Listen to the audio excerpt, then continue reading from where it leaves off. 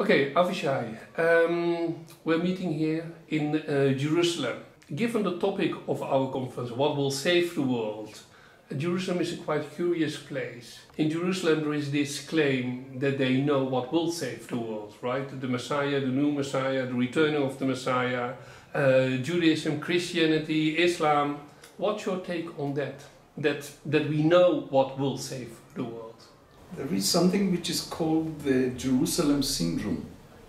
The Jerusalem syndrome is that there is a certain kind of madness which is associated with Jerusalem. Really mad people coming with visionary ideas about, sort of global eschatological ideas, and they really go raving mad in towns. And it's documented. It's not just. It's a name by now, I think, of a genuine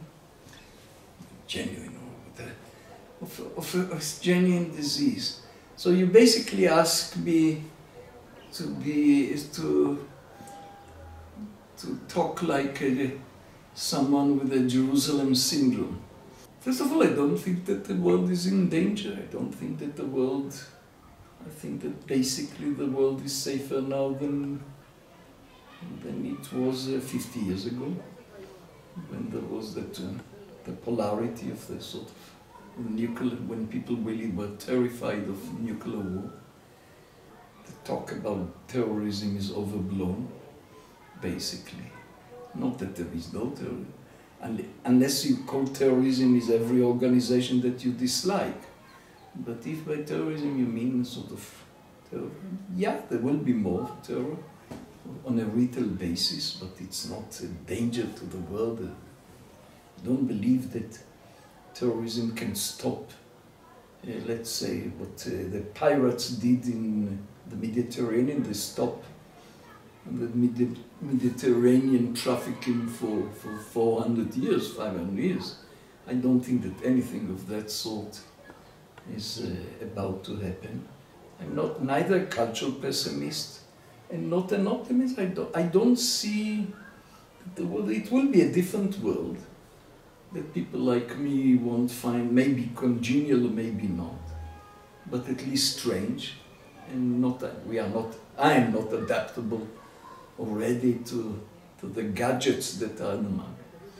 The main thing is whether the Gutenberg revolution, Gutenberg, namely the printing culture, is about to disappear and be replaced by something else. In some sense it's already happening. On the other hand, people read more books now than ever. And then of course the issue of the climate change, which I believe is real. So if saving the world is saving the planet in the sense of doing something about climate change or what can be done, that's a serious problem.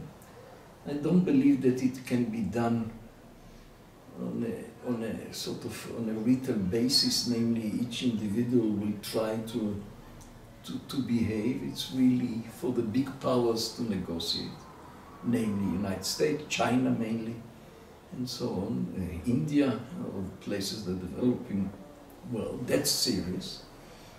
But that's about it, namely in terms of really what I find as real danger. I don't think that our civilization or these civilizations will be transmuted, will be transformed, mutate, and some of us like the direction in which it goes, some of us not. I hear more and more pessimism around me. I know that I'm surrounded by people like me who are simply aging. And it's a syndrome about us and not about the world.